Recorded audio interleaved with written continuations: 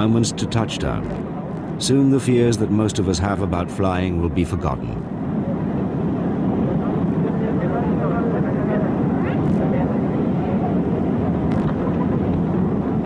By chance, a Mexican passenger was filming this particular journey's end in Guatemala. But what he and none of the other passengers knew was that a tropical storm had just passed over the airport. The runway is wet, and the Boeing 767 is coming in too high and too fast.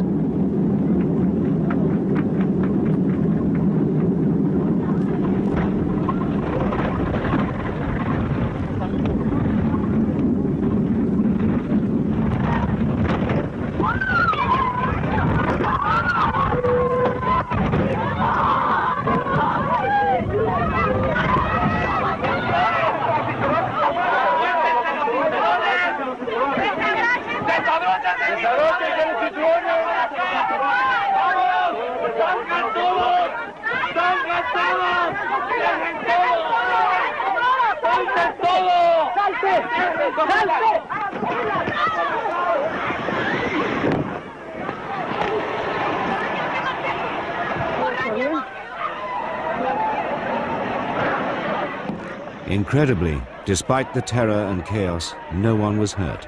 The evacuation was successful. This was a modern plane with the very latest in safety aids. For this, the passengers can thank the work of the air crash detectives. San Salvador. Es increíble. Todo salió bien. Gracias a Dios, parece que no hay nadie herido ni nada parecido.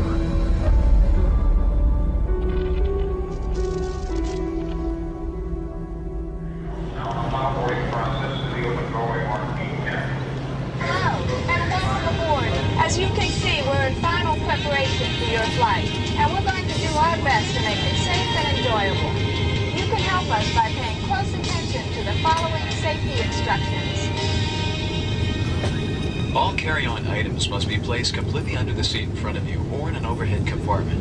Use caution placing or removing items from the overhead bins. For most of us, the rituals of air safety pass us by. The announcement something to be endured before the drinks trolley arrives. Statistically, flying is by far the safest form of transport. There's only a 1 in a million chance of being involved in an accident. This is largely due to the air crash detectives, whose job it is to investigate accidents to make sure they never happen again.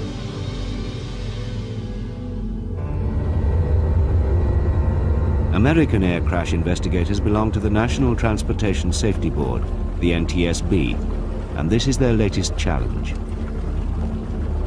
In July 1996, a TWA jumbo jet, Flight 800, crashed into the Atlantic just minutes after takeoff, killing all 230 aboard. There was an explosion in mid-air, and still, several months on, no one knows why.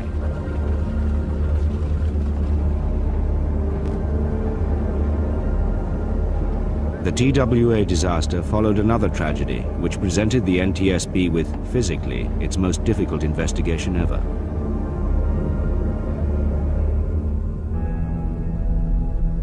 There has been a terrible air crash just northwest of Miami International Airport, a ValueJet DC-9. The ValueJet DC-9 plummeted into the alligator-infested swamps of the Florida Everglades shortly after takeoff from Miami International Airport. Very deep. We see people waiting out there, and it is very hard to believe that there is an airplane under all of this right now. Where is the wreckage of this aircraft? I mean, it seems to be only just little pieces, bits and pieces. Sources say the plane slammed nose first into the swamp at more than 300 miles per hour. An eyewitness saw the jetliner nosedive at a 75-degree angle. And he was doing, you know, a turn like that. I didn't know what was going on. And then after it turned up sideways, and that's when it started heading down. I mean, it went pretty much straight down. And that's when I said, it's going to crash, it's going to crash. And then, boom, the thing just blew up.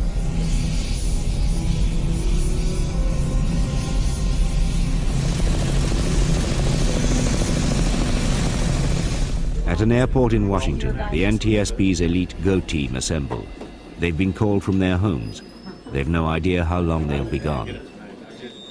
From the time we got the call to the time we launched the airplane with a full team going down to Miami, it was 3.5 hours, which was a very quick launch for us.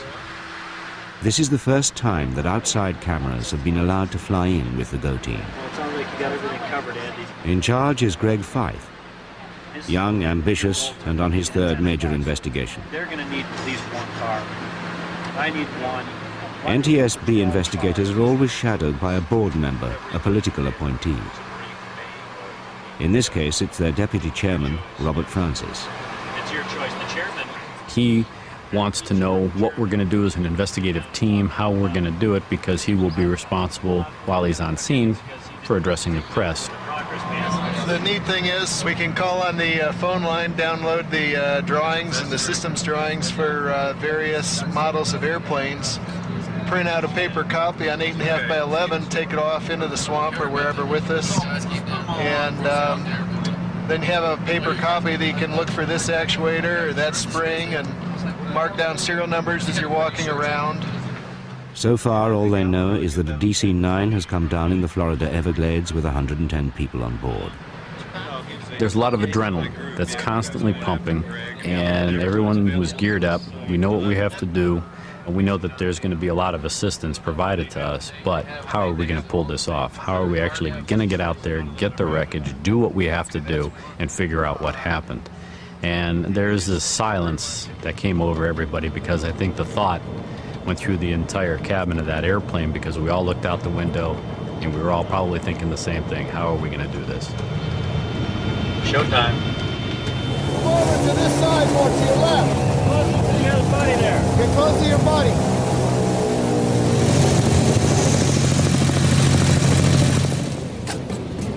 Prefer not to, because they're going to blow some.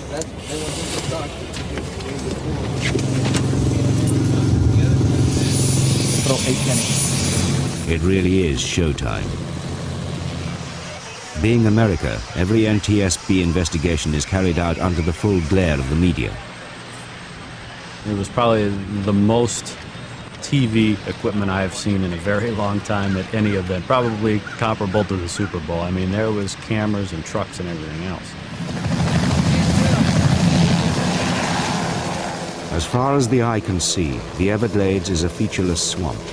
The DC-9 has disappeared in 3 feet of water. We got over the accident site, and all it was water. There were a few pieces of wreckage that were floating, and your first thought is, how far into the mud did it go, and what's it going to take to get it out of there?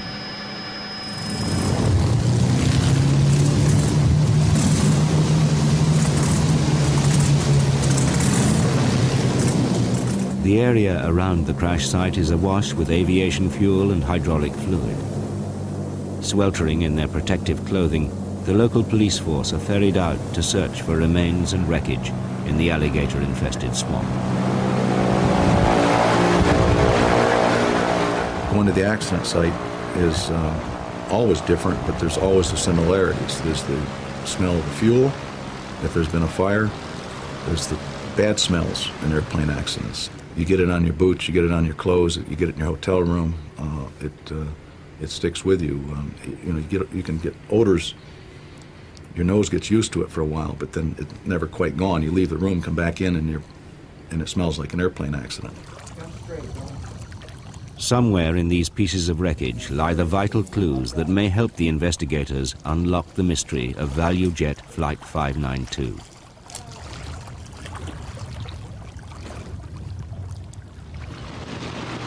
Greg Fife's priority is to find the 2 so-called black boxes buried somewhere in the swamp.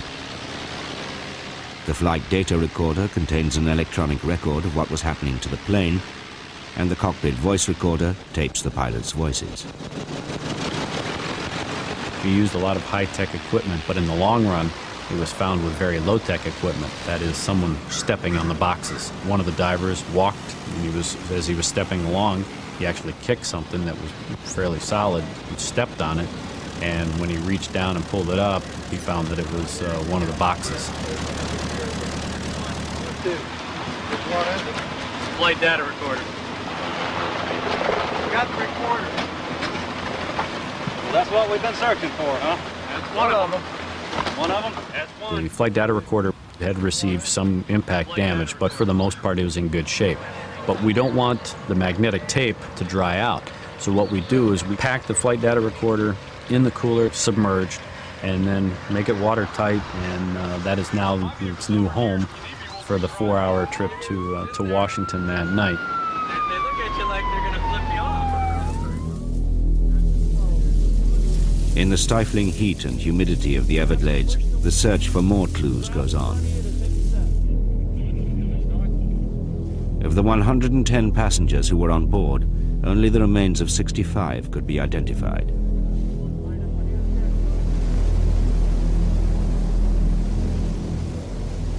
Blackened wreckage and singed dollar bills pointed towards a fire in the aircraft. The cockpit voice recorder confirmed that there had been a fire in the cabin. It was so intense that it melted the floor and seat frames. There were verbal indications from the cockpit that there was fire in the passenger cabin. Greg Feith made an astonishing discovery. 144 oxygen generators were being carried here in the cargo hold of the DC-9 in breach of the regulations about hazardous cargo. They were described as empty, but they weren't. When they produce oxygen, they heat up to 500 degrees centigrade. Feith believes that one generator ignited during takeoff, started a chain reaction with the others, and caused the fire that burnt through the cabin floor.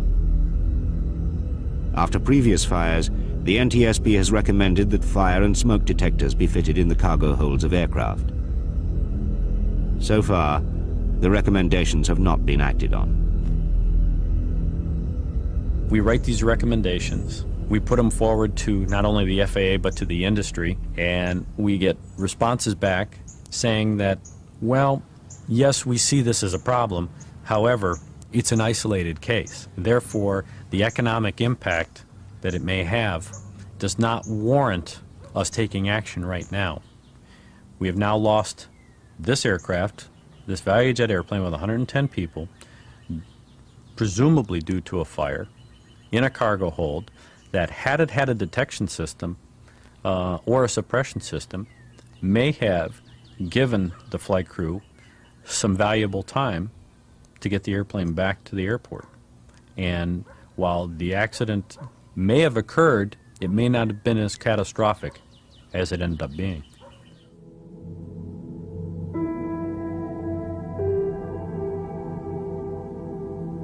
What may have happened in the last minute of flight that we don't have information for is anyone's guess. None of us were there. You can probably picture, if you were in that situation, what might be going on. And as an investigator, it's hard not to do that. What these people were experiencing, what the flight crew was trying to do. You know, each of us has our own idea of what was probably happening, but it's anyone's guess, and your imagination can run wild with what was happening in that cockpit and in that cabin, given those circumstances.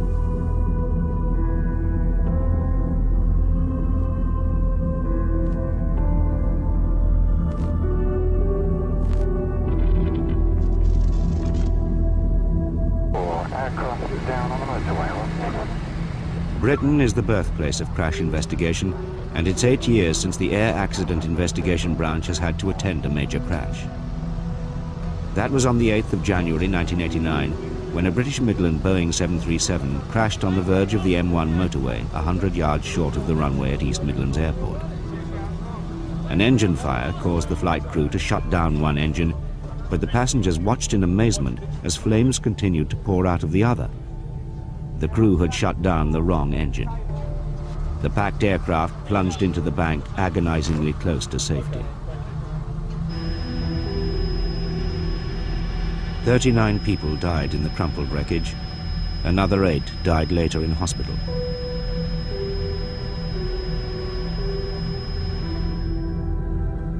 Confronted with a scene of absolute disaster, whether it be Lockerbie or Kegworth, the average reaction is, Jesus, where do you start here? Where do you start? Our job in life is to investigate accidents and serious incidents to civilian aircraft, and the object obviously is to find the causal factors for accidents and to propose recommendations to improve aviation safety. Purely recommendations. I mean, this is really our workplace. A major accident scene is where we go to work. It's like a sergeant going to the theatre, you know. A disaster over 40 years ago made the British world leaders in crash investigation when they discovered a design flaw in the aircraft that was to be the great hope of British aviation. The Comet, her shapely silver moving into a still July evening in 1949 to take the air for the first time. The de Havilland Comet was the world's first jet passenger aircraft. Revolutionary and all British, it was set to change the face of passenger travel. The maiden flight of this historic aircraft was a typically British, understated affair. Well, it was a fine day, it was July, and I said, right, if it's ready, wheel it out. And perfect weather. It was a great moment for all who had planned and sponsored her. There at the controls, John Cunningham. A great moment, but an anxious moment too. Many hundreds of skilled men, the best brains and hands in the business, had put their utmost into her. What snags could possibly develop? And yet you kept your fingers crossed. Went through the cockpit check and away.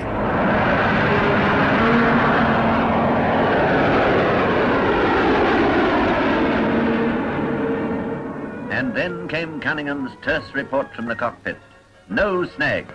It flew extremely smoothly and responded to controls in the best way that our de Havilland aircraft usually did.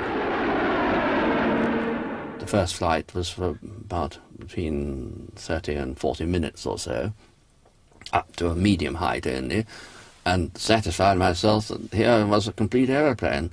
Came back, one fly past, and those people that were still in the works, the end of the day, or had remained, and I was happy to let them see it in the air, landed, and that was it, as far as I was concerned. But the press were extremely unhappy with the firm because they thought that it was deliberately done to avoid them being there. That wasn't so. It was my choice that I was offered the aeroplane. Fine evening. Well, off we go.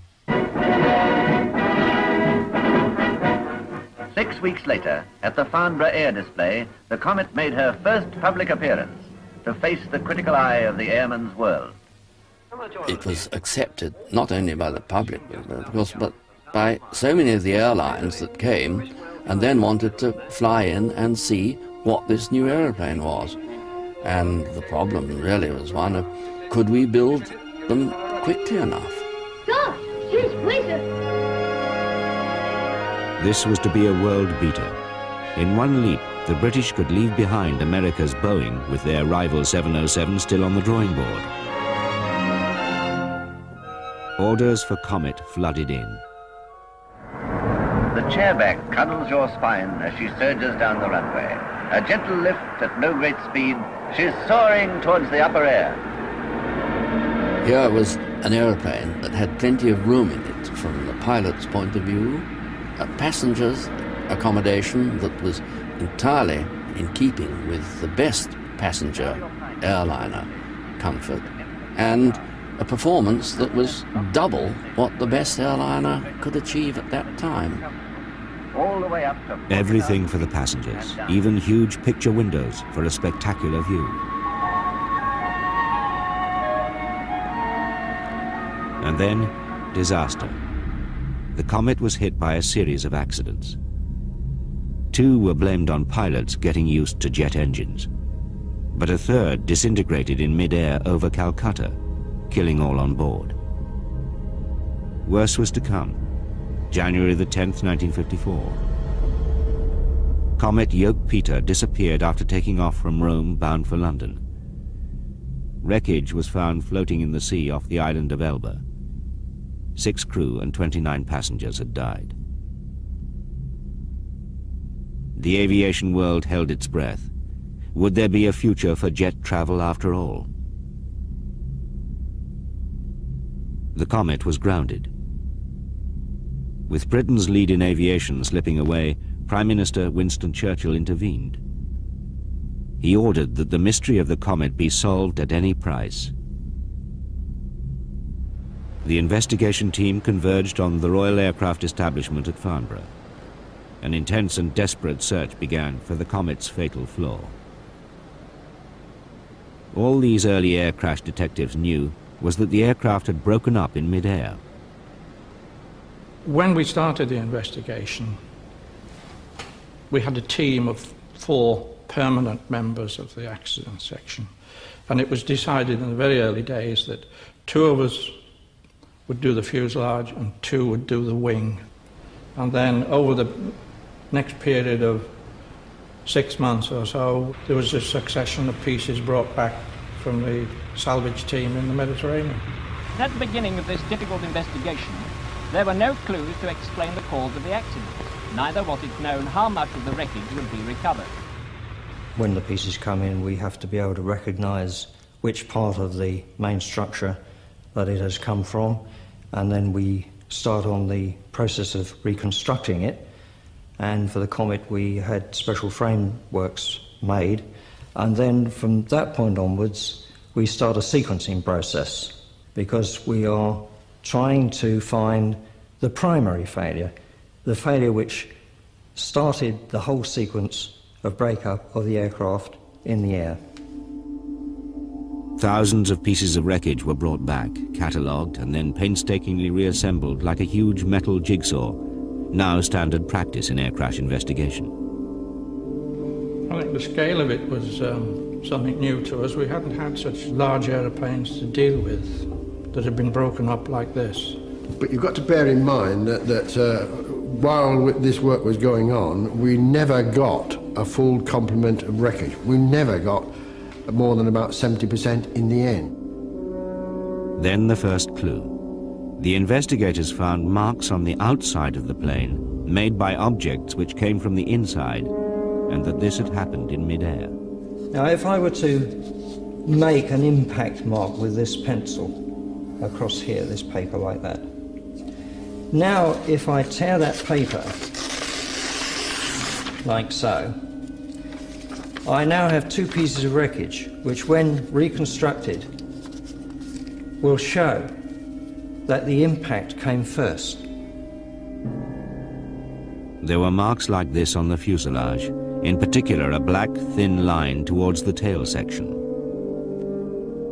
Now, in the very early days, one of the things that we found was that there is a strike running right along there, a black thin line, which we were able to recover some samples to give to the chemists, and they said it was a rubber compound which was found inside the fuselage furnishings, so that prior to any failure of frame 42, we'd got a hole at the front. The other thing was that in the tail were bits of carpet trapped into the wreckage of this tailplane, and there was also an impression of a coin. The carpet and the coin were further proof that something had made the cabin burst open in mid-air, flinging its contents outwards. To find out why, the investigators took a gamble. They sent a team of pilots and scientists up to fly a perilous mission in an unpressurized comet laden with instruments. Would the same thing happen again? Anne Burns was one of the scientists involved. Well, there were a lot of safety precautions. We had this parachutes which opened automatically in case one was thrown out of the aircraft unconscious. And when one got down to 13,000 foot, the parachute would open automatically. But this was rather embarrassing, as if you forgot to disarm your parachute. It would open inside the fuselage. There'd be a horrible crunching noise at the back, and your parachute would start ballooning out. I don't think people were very frightened or apprehensive. There's always that sort of feeling, it can't happen to me. Of course, one's very occupied with the instrumentation and everything. It was a great privilege to fly, take part. The real trouble was that we were flying unpressurized on the high altitude flights, and that was very uncomfortable. People got the bends. The aircrew and observers spent many tiring hours concentrating on their instruments. No chance of a smoke, but a peppermint helped.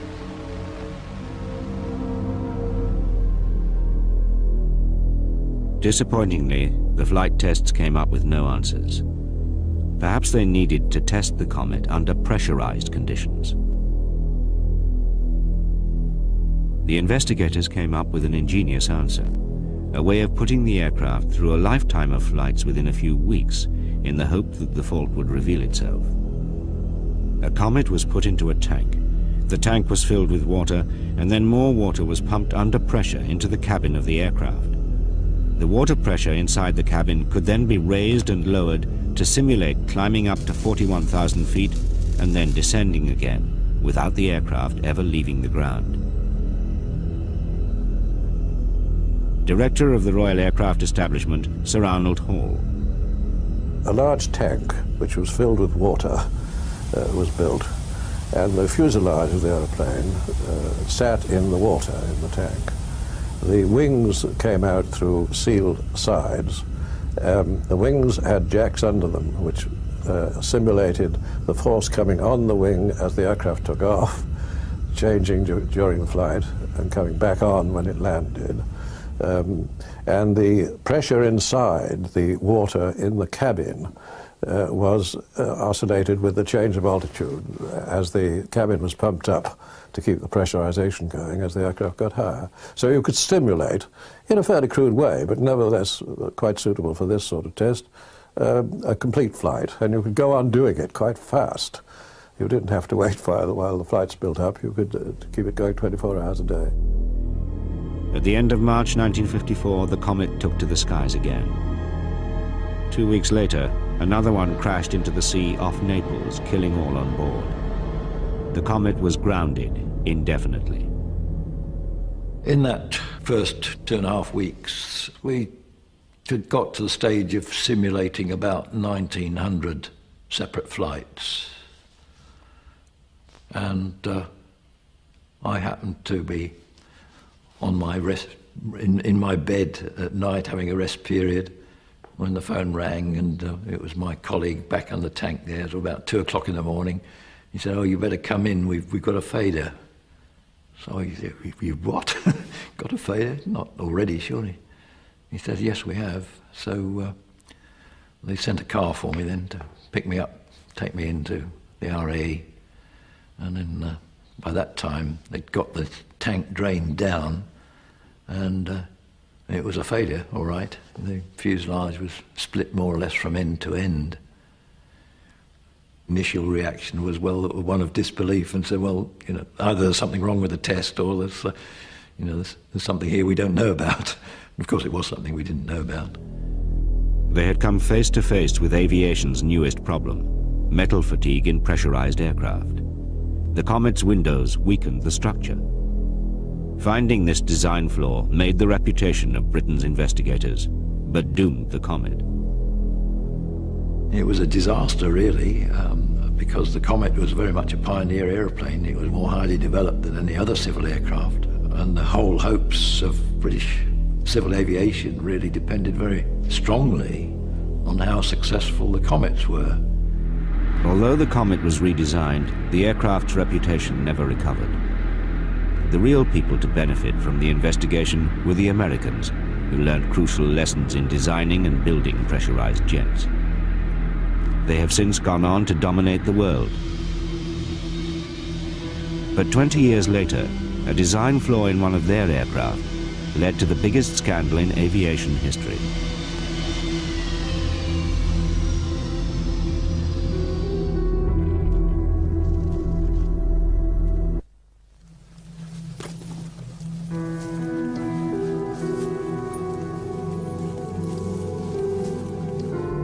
Menonville Forest, 20 miles north of Paris, March the 3rd, 1974. A Turkish Airlines DC-10 on its way to London ploughed through these trees at 500 miles an hour.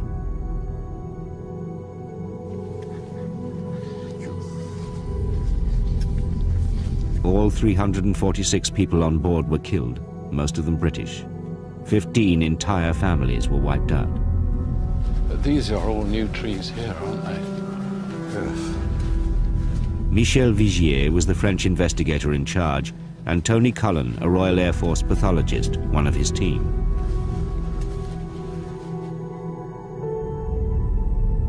Well, it was the biggest air crash in the world at that moment. DC-10 completely destroyed. I couldn't believe that a DC-10 could be devastated in such a way. One imagines that an aeroplane will stay more or less an aeroplane shape, but you wouldn't have known it was an aeroplane, really. There were bits of aeroplane and bits of baggage and bits of seats and so on just hanging from the trees, and it looked like a Christmas tree. I don't suppose for 1 minute that any of them really knew what was happening.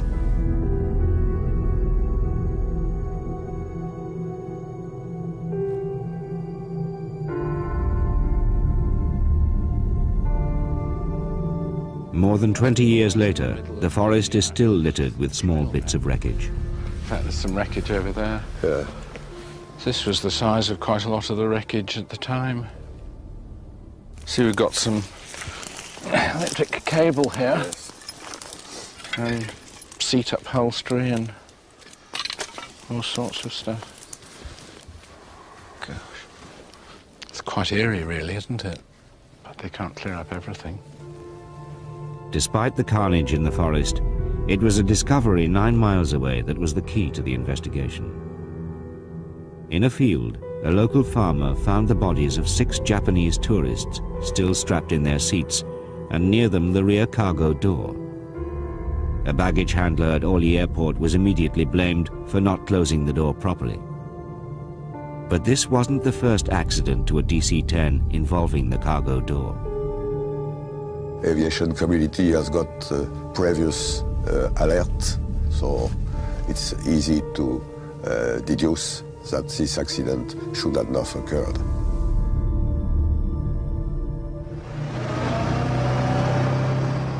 In 1972, just 2 years before the Paris disaster, an American Airlines DC-10 suffered a massive cabin depressurization and lost most of its flight controls when the cargo door blew open.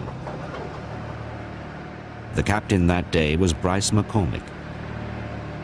Well, I'm very conscious of schedule all the time. We were a little late getting out of Los Angeles, and they were having some trouble with the door closing at that time. And the cargo handler couldn't seem to get the handle down. So he applied his knee to the handle and pushed on it with his knee, and it went closed. But the air vent door to release the pressurization stayed cocked a little bit, which was an indication that it wasn't properly closed, but he didn't realize it. And he thought about it, so he called a mechanic over to take a look at it. And the mechanic thought 707 door, that's all he'd been trained on. He hadn't been trained on the cargo door on the DC-10. So he thought, well, it'll blow shut from pressurization. The door, this particular baggage door that's been the subject of all this, is not what we call a plug door. A plug door is one that, of the type that you sit next to in a cabin, where the more the pressure is inside compared to the outside, that door will seal itself more. The baggage door is a different thing. It's essentially hinged so that it'll open on the outside, from the outside. For obvious reasons. It makes it a lot easier to open the door and store things and so forth. Well, given that situation, given the pressure inside being higher, it's obvious you have to be very careful to lock that door. But the cargo door on Bryce McCormick's plane wasn't locked. At 10,000 feet, it was ripped open. The dramatic loss of pressure caused the floor at the rear of the aircraft to collapse, which in turn severed most of the flight controls. Only the pilot's extraordinary skill saved the day. My headset flew off, and I was hit in the face with a lot of dirt, dust, and rivets. Every airplane comes out of the factory, they just cannot get it absolutely clean, spotless. Give it one depressurization, it'll clean it. Once on the ground, Bryce McCormick saw the extent of the damage and realized how lucky they had been. Now I looked down, I could see that part of the door still hanging on. I realized then it was the door that had caused the problem, but I still couldn't figure out why it took all the controls. After the accident, Chuck Miller urged the Federal Aviation Administration to issue an airworthiness directive requiring DC-10s to be recalled to fix the cargo door. But the FAA is both the regulator and promoter of aviation, and is often accused of being too cozy with the industry it's supposed to control. In a gentleman's agreement with McDonnell Douglas, the FAA changed the proposed recall to a mere recommendation that airlines get their planes fixed.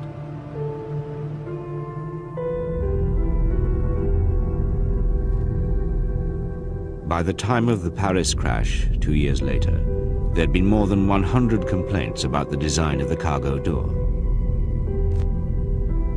It took the loss of 346 people to get it fixed, what air crash detectives cynically call tombstone technology.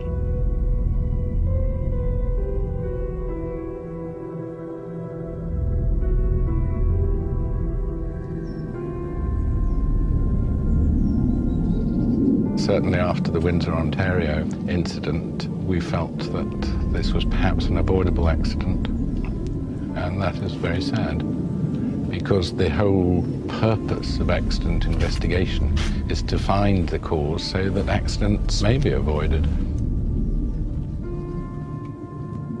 Paris was a landmark accident in the history of aviation, in the sheer number of casualties, the litigation, and the damages. I see people are finding little pieces and putting them on the memorial still. That's a poem in memory of the victims, and for eternity that part of the earth will be a holy part.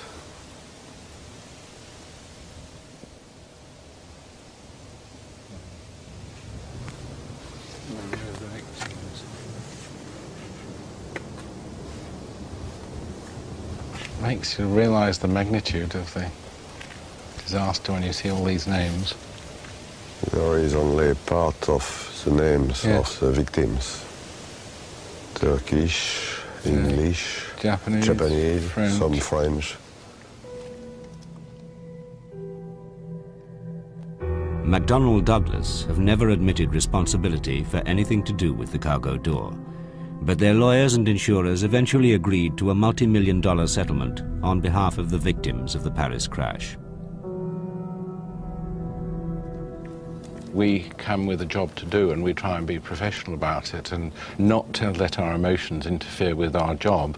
I find actually this visit more emotional than the first one, which may be surprising, but to me, coming back, as it were, 22 years later is more moving than the first visit, because we were there to do a job and find out what had happened, and we were busy.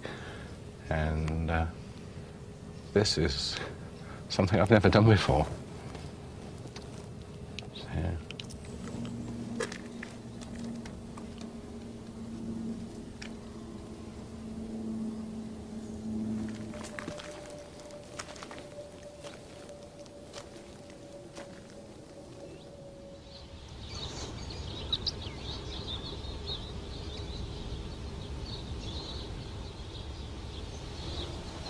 This morning at 0830 hours UTC at Cranfield here, there was an accident involving a Piper Aztec aircraft. Eddie Trimble is a senior accident investigator with the British Air Accident Investigation Branch. Every summer, he helps to run a course for would-be accident investigators. We'll show you where it is. The Aztec is roughly in this position here, and it's gone into the southern edge of the woods. Most countries now have their own crash detectives, and many of them are trained here at Cranfield. The air stream flow, just like the hit on the left side and the aircraft will be on the left side. All right, gentlemen, another 5 minutes and then we'll leave Team 1 on site, okay? 5 minutes. Basically, it's to teach them the general approach to accident investigation. And it's really the same procedure you use here as you will use in a major accident. All you've got on a bigger aircraft is more complexity in the systems. They've been listening to lectures for 4 weeks on all aspects of air accident investigation. They've had a lot of presentations from our guys on real accidents, mostly major accidents, civil and military accidents. And this is really the first chance they've had to put that together and to actually go hands-on and employ the techniques that they've been taught, you know. Investigators are looking for the cause of accidents and how to survive them. With the best will in the world, as long as people design, build and fly aircraft, there are going to be accidents by the sheer nature of the business. Hopefully the rate will reduce over the years. But that being so, and particularly in view of the fact that aircraft are being designed to carry more and more passengers, it makes good sense to try and draw the survivability lessons from accidents. Now people will say to you, yes, but we design aircraft to fly, not to crash. Fair enough. I dare say the car manufacturers will respond that they design cars to be driven, not to crash. But they know they're going to crash, and they take sensible precautions based on modern technology. And it doesn't seem to stop cars selling. In fact, there is an argument that safety sells cars. We have the technology to do it, there's no question of it. The only question is, are we going to do it before we have a 1,000-seater aircraft?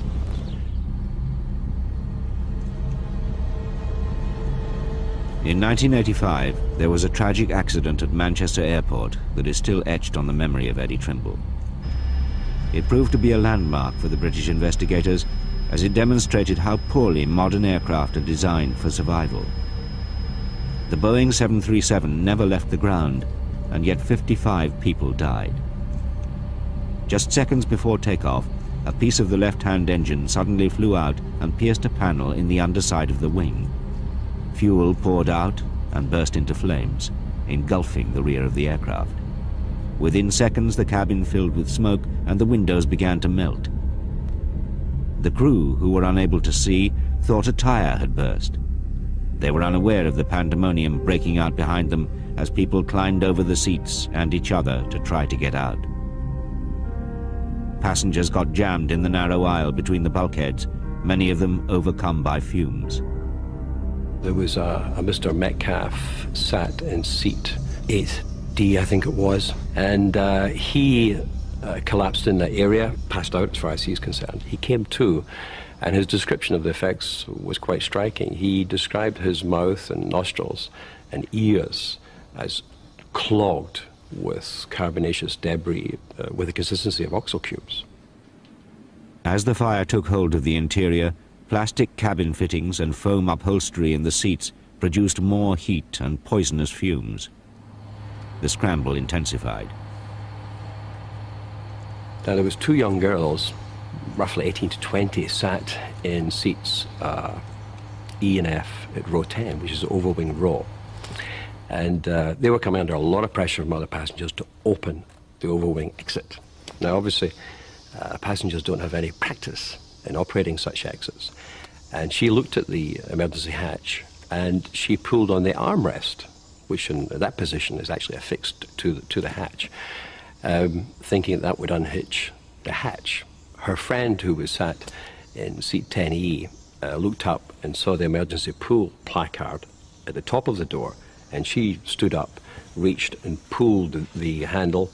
The door, which weighed 48 pounds, then pivoted about its lower edge inboards and fell across the first girl in the seat, effectively trapping in her seat. A passenger sat immediately behind them, I think his name was a Mr. Coxon, grabbed the hatch and manhandled it over and put it on seat 11D. And then people began to get out of the overwing. The Manchester accident has left a lasting impression on Eddie Trimble, and it introduced him to the parents of Sarah Beckett, one of those who died. Not prepared to be fobbed off, the Becketts have become articulate and passionate campaigners for improved cabin safety. It hadn't crashed. It was just a craft that hadn't taken off. You know, as you said, the fire service was in attendance within 2 minutes. It had half the exits open. Why did 55 die? You know, and I think it's those sort of questions that push us. We needed to know the answers. The AIB themselves had said this should have been a survivable accident. So what was it in the cabin environment that prevented 55 people from getting out of that plane alive? Most of the victims at Manchester died from inhaling poisonous fumes, raising the case for the British regulator, the Civil Aviation Authority, to provide passengers with smoke hoods. The CAA refused, although they ordered the introduction of fire-blocking material in aircraft seats and floor lighting in the cabin. We recommended that the CAA urgently formulate a requirement for the provision of smoke hood protection to passengers to cater for those kind of instances. Whilst the investigation being going on and whilst comments are being made, we'd got total faith that the thing was being resolved. When the statement was made in December '88 by the CAA that they weren't going to pursue smoke hoods, we suddenly thought, hang on a minute, there was a total knot formed in the stomach to say we've been conned. There was other recommendations on, as I've discussed, the question of the forward bulkhead, the question of the oval wing. In fact, I think it was recommended in the Manchester report that the row 10, the row of seats, should be taken out. And obviously something less than that was eventually decided upon by the regulatory side.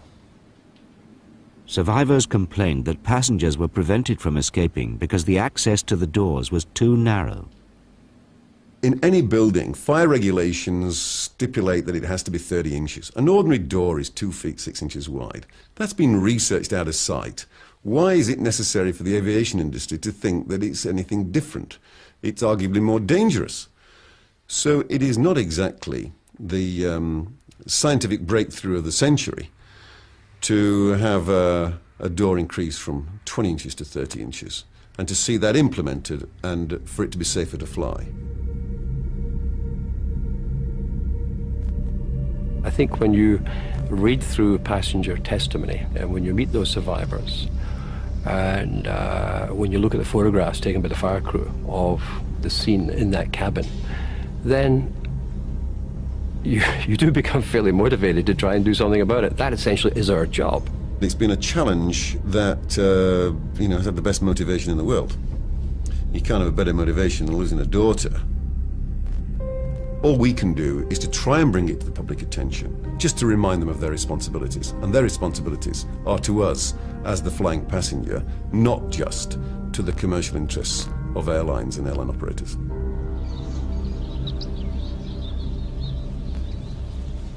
Air crash detectives learn from accidents. They want to prevent them from ever happening again. But their work is in vain if their recommendations are not heeded. Unless the lessons are learnt and implemented in this business, we're not making as good progress as we can. And frankly, a lot of investigators may as well go and lie on a beach as do accident investigation as long as that pertains.